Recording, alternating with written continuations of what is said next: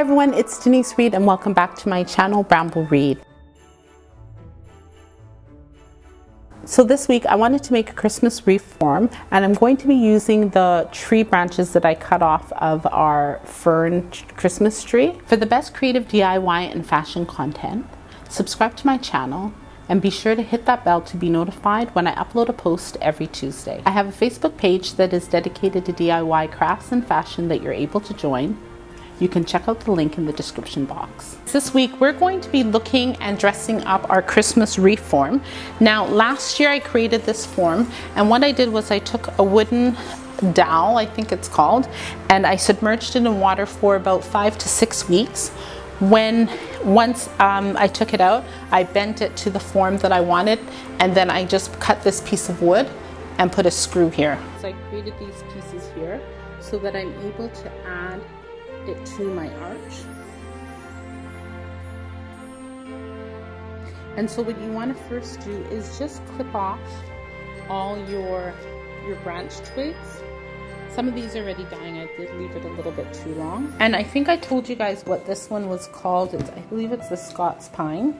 So you want to create it, and then all you want to do is you want to add pieces so that you make it nice and thick all the way around your branch. Now, if you have a piece where it's sticking out, don't put it at the top so that it will stick out.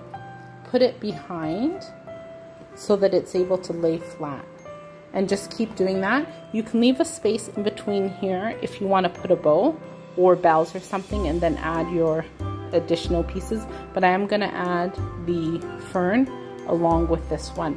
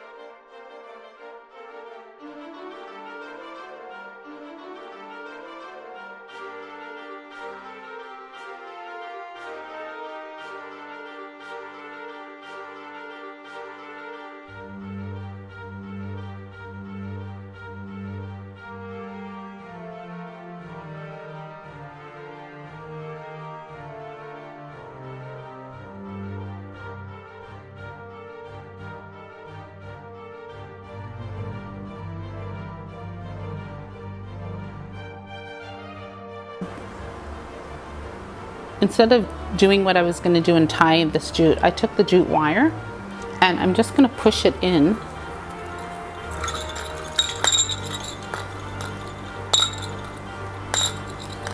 And let me just fix this up. Stay tuned to see how I made the wreath bow with wired ribbon that I made.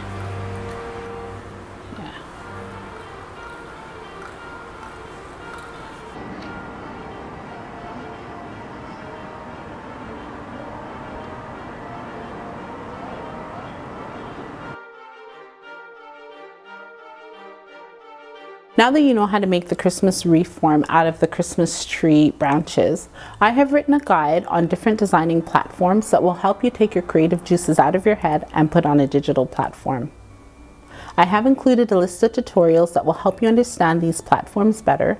You can download the guide at the link in the description box. Also, are you interested in joining a group of creative minds like yourself? I do have that Facebook page that you're able to upload different DIY crafts and projects. You can check out the link in the description box. Check out any of my paper mache tutorials next, or my Christmas playlist that I'll leave a link in the description box. If you like this video, hit that like button. Be sure to subscribe and share the video with your friends and family. Thank you. Take care and thanks for watching.